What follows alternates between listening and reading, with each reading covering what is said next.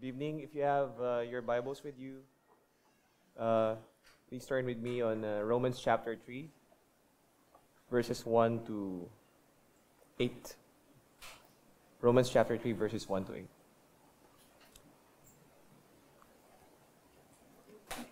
Listen now to God's word. Then what advantage has the Jew? Or what is the value of circumcision? Much in every way. To begin with, the Jews were entrusted with the oracles of God. What if some were unfaithful? Does their faithlessness nullify the faithfulness of God? By no means. Let God be true, though everyone were a liar. As it is written, that you may be justified in your words and prevail when you are judged. But if our unrighteousness serves to show the righteousness of God, what shall we say? That God is unrighteous to inflict wrath on us? I speak in a human way. By no means. For then how could God judge the world? But if through my lie God's truths abound to his glory, why am I still being condemned as a sinner? And why not do evil that good may come? As some people slanderously charge us with saying, their condemnation is just. This is the word of the Lord.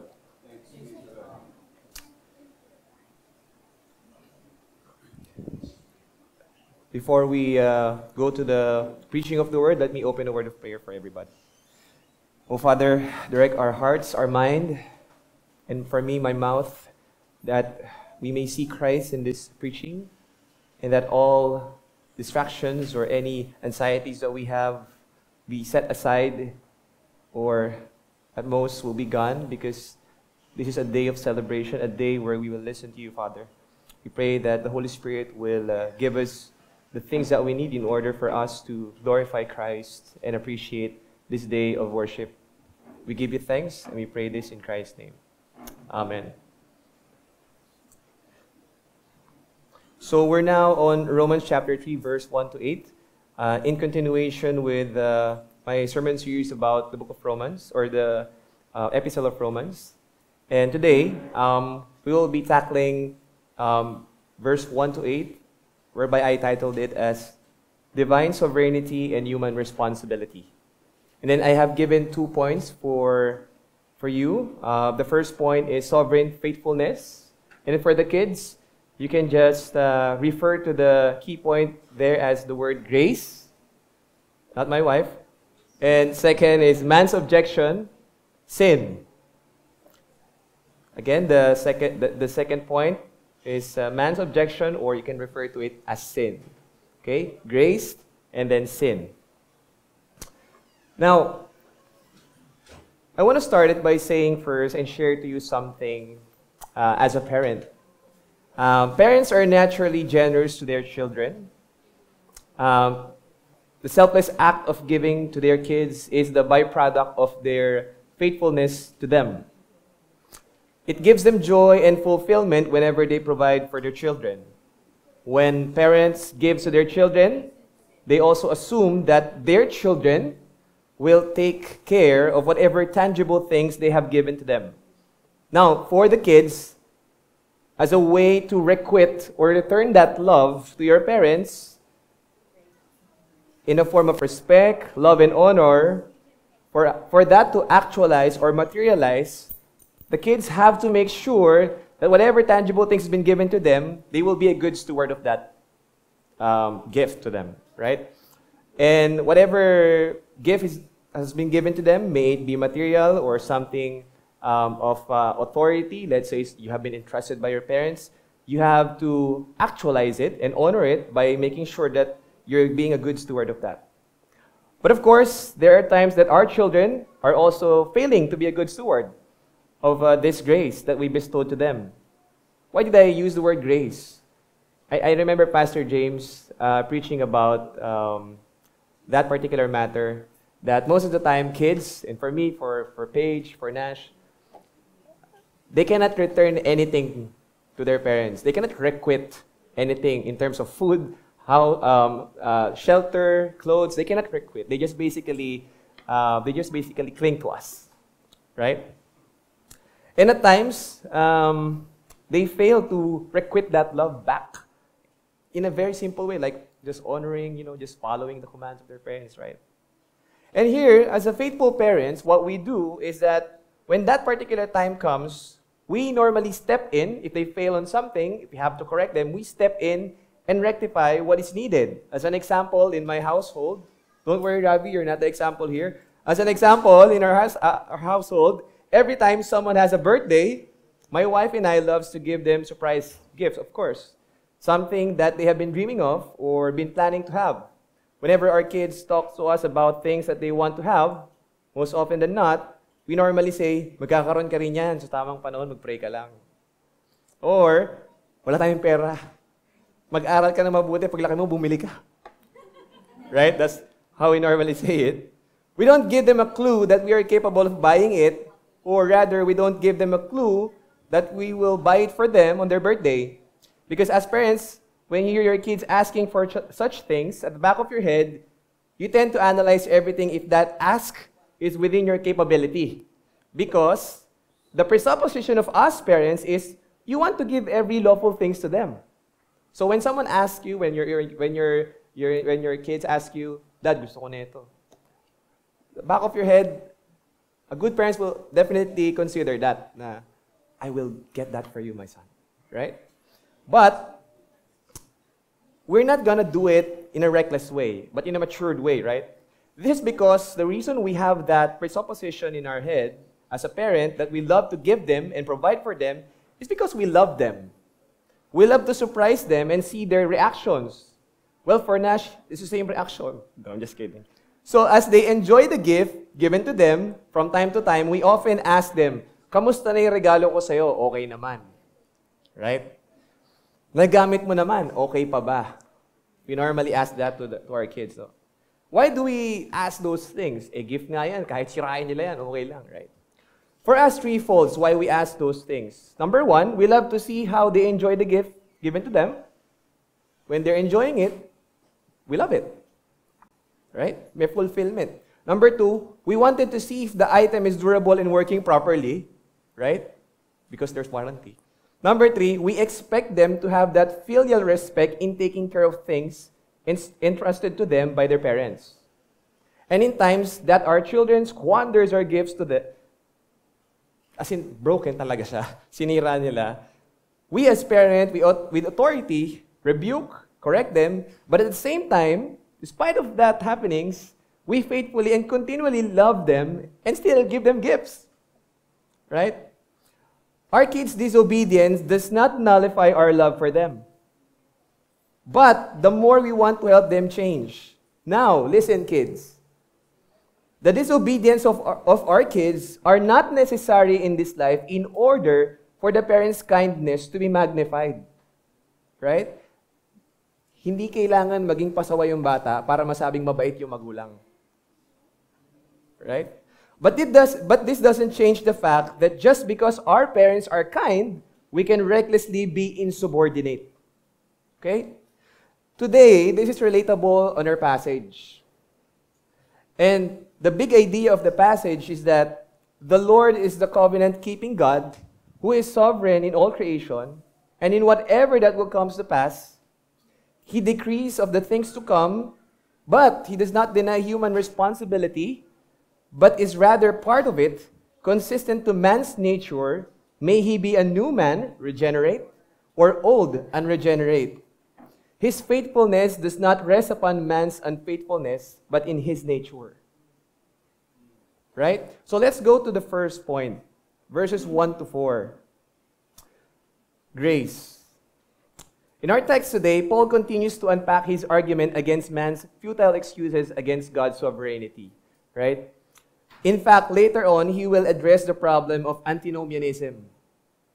Paul begins this portion of his epistle by answering an imaginary interlocutor or debate partner. Sa mga kids, Paul is like having a shadow boxing with a debate partner. So it's like talking to someone, arguing with someone, but reality, wala naman talaga. It's an imaginary debating partner. On the first chapter, he tackled the sinfulness of humanity and the grievous idolatry that they engaged in. And the likely response would be, that's all fine and unsurprising. Pagans, of course, are naturally sinful. But Paul then shifted his attention to his fellow Jews to demonstrate that they too are guilty of gross sins, like the pagans. And despite of being born in the covenant, privileged, they have neglected their responsibilities. Despite of being chosen people of God's covenant, their possession of the law and circumcision, the sign of God's covenant, was not enough. The thing is, what is the benefit of this privileged status if they are just as sinful as the pagan? Now, in Romans chapter 3, verse 1, Paul's candid response is very simple and on point. That their advantage lies in the fact that God committed himself sovereignly and made a covenant with them. It is God who committed himself to them, not them. And made a covenant with them. This was revealed through his oracles, his revelation and word to them. You can read that in verse 2.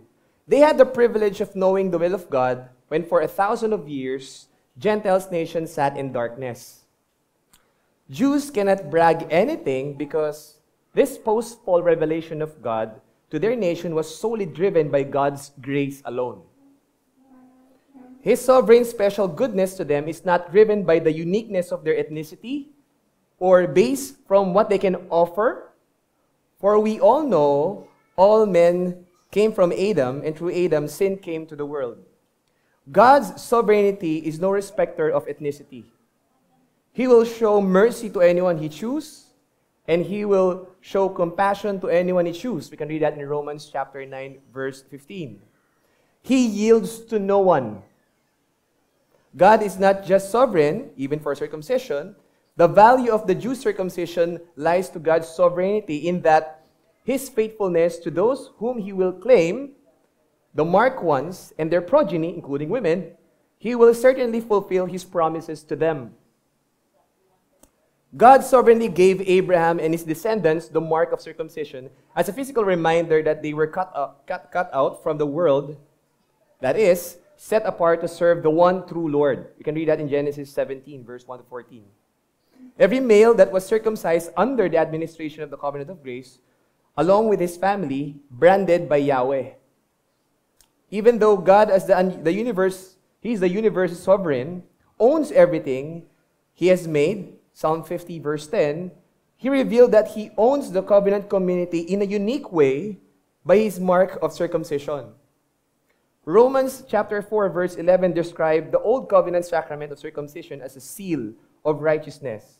Now, in the ancient world, letters were often marked with wax on which a seal from a ring or other object was impressed. So, if you guys fond of History Channel, you know, there's a letter being sent by the king. We're gonna put some wax and then the king is gonna stamp his ring there. No? The seal proved ownership, indicating that the letter came from the person represented by the seal. Now, similarly, the sacraments are visible mark that God owns us, not us owning God and professing allegiance to Him. Right? They show that we have been set apart from the world as His people. Now, if God is sovereign, right, what if some did not believe? This is what the text says. Will their unbelief make the faithfulness of God without effect?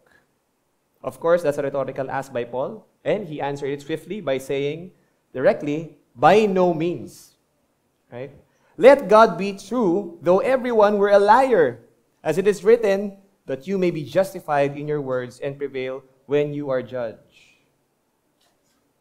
Just because some of the Jews did not believe does not disprove of God's faithfulness to His word. This is like, the first part that I shared earlier about continually giving my kids gift despite of sometimes you're squandering it, right? Just because some of the Jews did not believe does not disprove God's faithfulness to His word. Promises or covenants.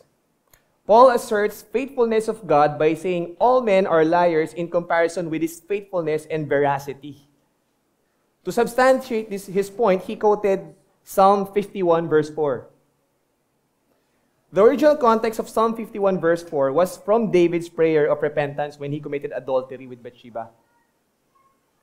and killed her husband Uriah the Hittite. David's point is that when people sin, God is justified in judging them for their disobedience because ultimately, sin is against God. Therefore, God faithfully fulfills His promises to grant salvation by circumcising the heart of His people, and He is also faithful and righteous when He punishes unbelief. In other words, in line with Paul's thesis in Romans chapter 1, verse 17, the gospel reveals God's righteousness, which He demonstrates in salvation of His covenant people and the judgment of unbelievers. Even those within the covenant community. Now, salvation from our sins and the punishment of our sin was seen vividly in the cross of Christ. Since only this grace is stronger than the forces of sin, it brings genuine and lasting freedom from sin's dominion. Now, this idea that salvation owes everything to God's grace is an overarching theme not just in Romans, but in all Paul's epistles. Salvation flows from a divine work that persists day by day despite man's struggle and setbacks. A work that most certainly will be perfected in the great day. Everything is to the praise of the glory of the triune God. In the words of Samuel Rutherford, he said, God's seed will come to God's harvest. And in the words of Joel Beakey regarding sovereign grace, he said, grace calls us, Galatians 1:15, regenerates us, justifies us, sanctifies us, and preserves us. We need grace to forgive us, to return us to God, to heal our broken hearts, and to strengthen us in times of trouble and spiritual warfare. Only by God's free sovereign grace can we have a saving relationship with Him. Only through grace can we be called to conversion, holiness, service, even suffering. That's how beautiful God's sovereignty is. But then Paul raises another question. But if our unrighteousness serves to show the righteousness of God, what shall we say? That God is unrighteous to inflict wrath on us? I speak in human way. Of course, sabi ni Paul, no means. For then how could God judge the world? But if through my lie God's truth abound to His glory, why am I still being condemned as a sinner? And why not do evil that good may come? As some people slanderously charge us with saying their condemnation is just. This leads us to the second point. A man's objection. There's one thing good about man is trying to find objections on God's holiness and righteousness. After the fall, man will try his best to pit God's attributes against him. Election does not invalidate the important truth of human responsibility. Again, election does not invalidate the important truth of human responsibility, which is what Paul addresses on the following verses. He refutes two sinful, blame-shifting objections of man. Two sinful, blame-shifting objections of man. Number one, how can God judge us for our sin if it helps Him by showing forth His righteousness? That's the first objection. Second objection, if it's only by God's electing grace that He circumcises a man's heart, then how can God judge us for our sins? Now, for the deluded sinful person, the action of blame shifting is the only way of escape. We have seen so many atheists playing the card of the what if life director, or what if life director. They like to simulate things. What if type, right? By saying if God is God, why did He allow some to remain on their sins? And at the same time, blaming them. Atheists would say, if God wills good to prevail, then why did He allow evil people to trample good people? That's a classic hate speech right there. Without evil, God's goodness will not be magnified. Necessary evil, right? The presupposition of these people is the problem. It's not God, their presupposition. The dark slate of their heart and mind is the problem. No amount of intelligent discussion alone can change their heart.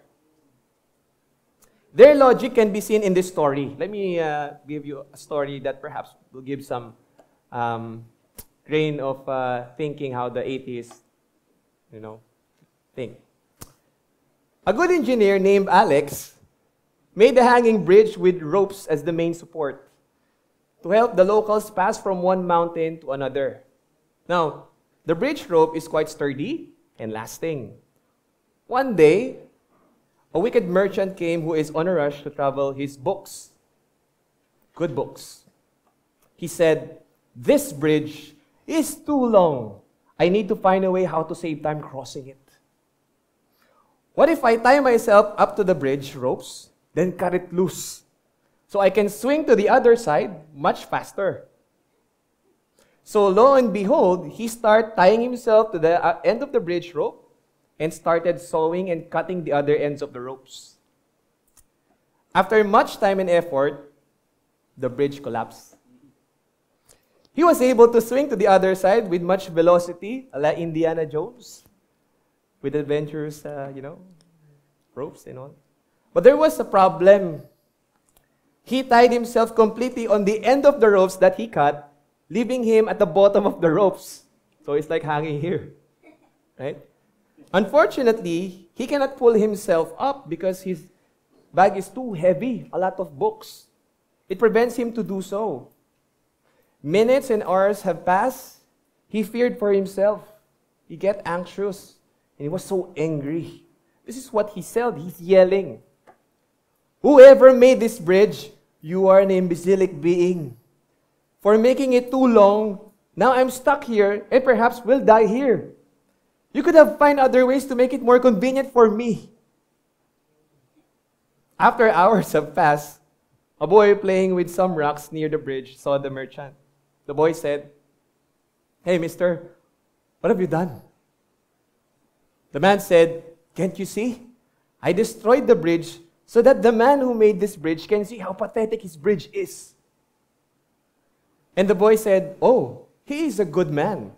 He made this for all the people who want to travel fast across mountains. But now, it's gone. Earlier, I saw you spending 3 hours cutting the bridge rope.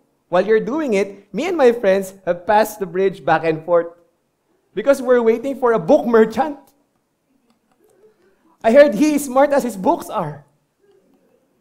The merchant said, "Well, I am the book merchant." And the child say, "Oh, okay, never mind the books. Goodbye, mister." Now, surely this example is not perfect, but there is a grain of truth how an atheist thinks. Because of his self-centered nature, this fool wasted much of his time tying himself, cutting the ropes, sewing the ropes without thinking of others who will later use the bridge, and ultimately without showing gratitude to the ones who built the bridge. He just wanted to reinvent the bridge for his own desire, but ended destroying the bridge and dying by hanging on the bridge alone without any help.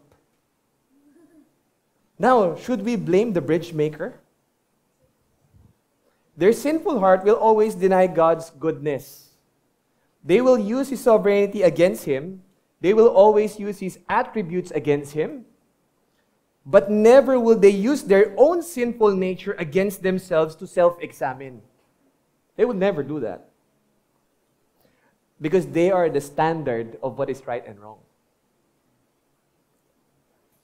The good engineer doesn't need this merchant's foolishness to show his intelligence and kindness to the locals. The merchant's foolishness is not needed as an evidence to bring forth to life the merchant's good heart. Hindi siya kailangan. God's decrees are always righteous, holy, and without any blemish of sin. The act of man's unbelief was part of his plan, but the act of unbelief was authored by man himself. As man's heart is a foundry of sin, his acting is always according to his own nature. Man meant it for evil, but God meant it for good. The moment you hear from a person where he or she pits God's attributes against God, most often than not, that person hates God and his gospel. So when you hear an atheist say, if he's all-powerful, why can't he draw a square circle? And you ask that person, can you draw a square circle? No, I'm just a man. That's why I'm telling your God to draw a square circle. It's like asking God to do foolish things like you. God would never think of a square circle. Only sinful man would think like that. You cannot force God. God, you should say 1 plus 1 equals 4. Only man can think of such weird things like that.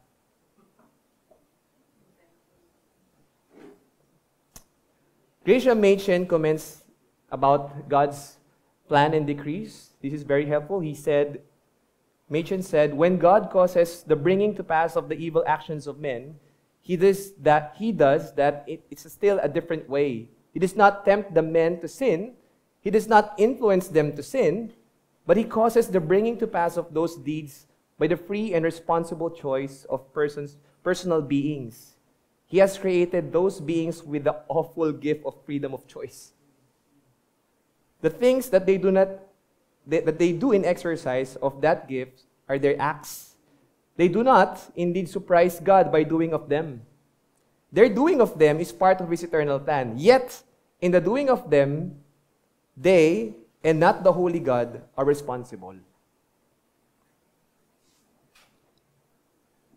What is the real difficulty here, Machen said? Is it the difficulty of harmonizing the free will of the creature with the certainty of the creature's action as part of God's eternal purpose? No, I do not think that is the real difficulty. The real difficulty is a difficulty of seeing how a good and all-powerful God ever could have allowed sin to enter the world that He created. Is it so surprising that there are some things that we do not know? God has told us much. He has told us much even about sin. He has told us how an infinite cost by the gift of His Son. He has provided a way of escape from it. Yes, God has told us much. Is it surprising that He has not told us all? We have so many problems in the world and you want God to draw a square circle.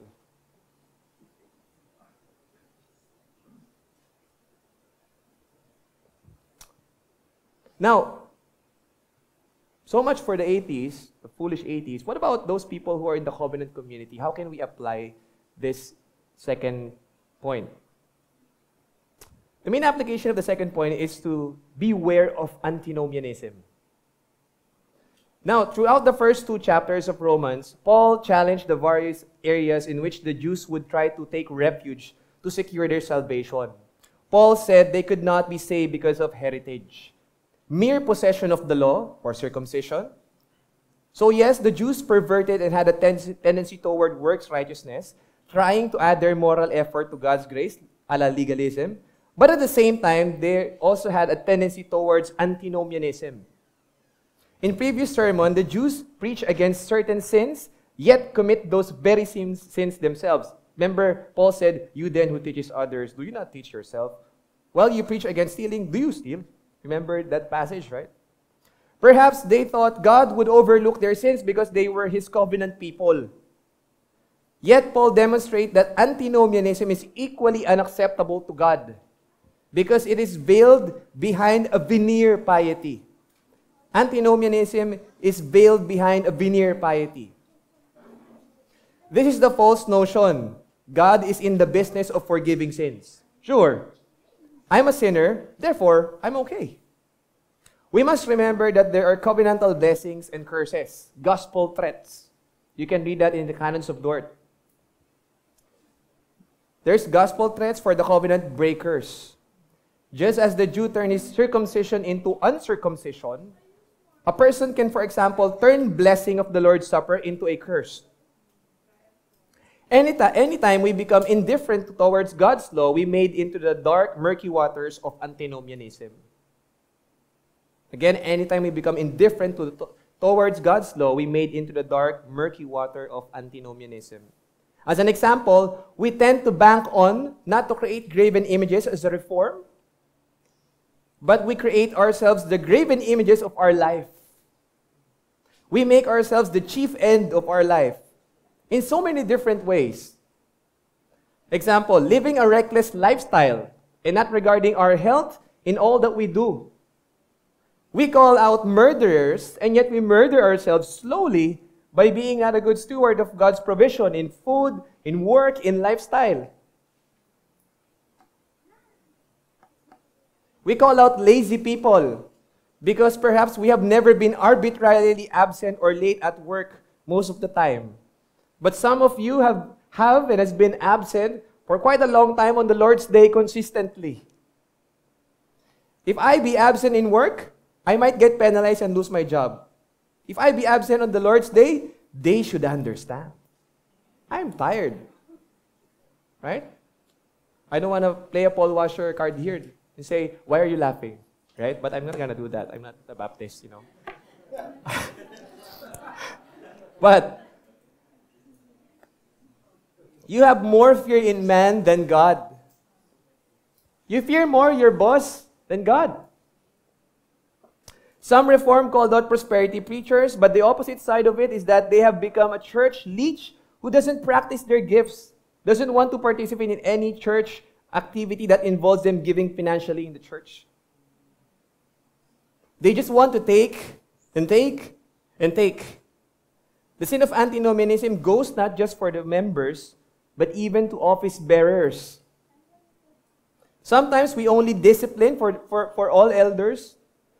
Sometimes we only discipline those with XYZ sins, but those sins that are pretty obvious, that are yelling in our face, we don't care. Example, weekly Sabbath breaking due to XYZ controllable matters. Elders, let it slide. Maybe because we are afraid to lose members or maybe numbers, or perhaps to be called unloving, judgmental, or inconsiderate elders. We passively tell ourselves, oh, let me pray for you. But secretly, I will not exercise authority over you in disciplining or counseling. I don't want confrontation. It's too taxing. I'm doing a lot of things, I'm a tent maker. I am elder on a Sunday and not an elder on Monday to Friday. I will allow the Lord to deal with them. God commanded us to discipline the sheep. We can view that in Matthew 18 and 1 Timothy chapter 5. But because what kind of a father would allow his son to continue his drug addiction and say, oh, I cannot intervene because I'm a loving father. And I don't want to be called unloving and uncharitable. I will just wait for God to remove his addiction. We become an instrument of their antinomianism. Church leaders never confuse firm discipline with love over fake love that condones sin. There are two kinds of sinful church leaders. Those who are tyrant, who kills and consume the sheep for their own sake, and those who are futile leaders, who allow the sheep to die on their own sins because they are not committed and doesn't want to be accountable to them. The common denominator of these two leaders is that both of them have no love for the flock and Jesus Christ. The former is outrightly unloving, and the latter is subtly unloving. Hindi gaano obvious. Right? Paul's warning to his fellow Israelites are equally applicable to the church in our own day. Also, we must remember for everyone, mere presence within the church proximity does not shelter one from God's wrath. As Paul proves, proximity to Christ and the gospel guarantees nothing. Only faith alone to Christ and the gospel constitute the divine embassy of peace and refuge from our sin and God's judgments. Praise be to God, for He is sovereignly faithful in that He doesn't allow His sons to die and drown on their own sins. Even though sometimes some believers have a very weak leaders, weak elders, weak pastor, or a tyrant pastor, the Lord is sovereign. He will bring His children to the right place, the right time, with the right people. But does that mean that we, as people of God, will wait for that? We pray for it. We pray for it. We ask for counsel, but we have to act on it because you're a new being. You have a new nature. If it's so difficult for you to act on your new nature, mag-isip na kayo. Right?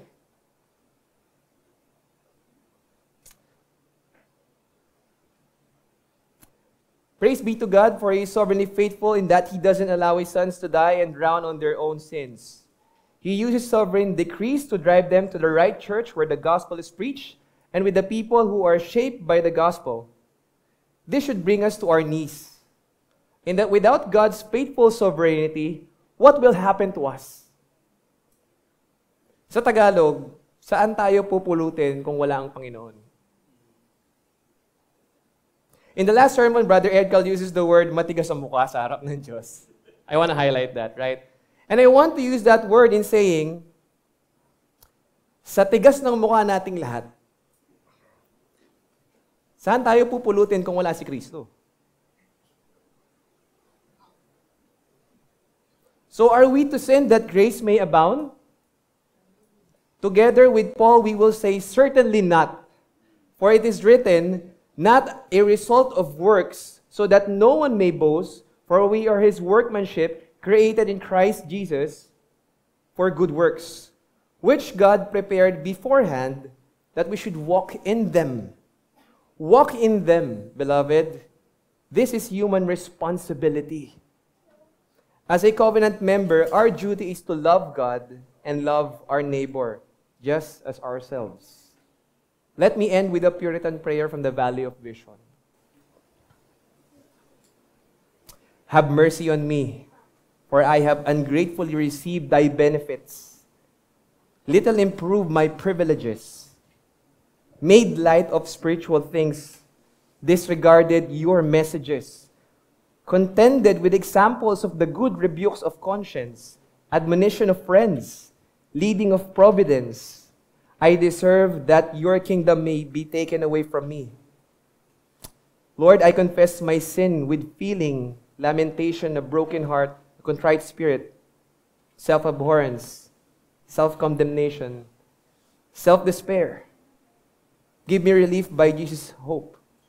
Faith is in His name of Savior, forgiveness by His blood, strength by His presence, holiness by His Spirit, and let me love Thee with all my heart.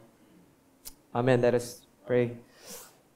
Heavenly Father, we're glad because we, arrogant beings, have a sovereign, faithful, holy God who always there for us, who is always there for us, who enables us. We ask for the Holy Spirit power to enable us and always keep us on track in terms of our journey here in sanctification and in times that we will veer towards the wrong direction, Lord. Always remind us, discipline us, Lord, but at the same time, Lord, remind us of your love because we tend to forget because of our sinfulness. We give you thanks, Lord, for who you are, for without you, Lord, we're nothing. We pray all this in Christ's name. Amen.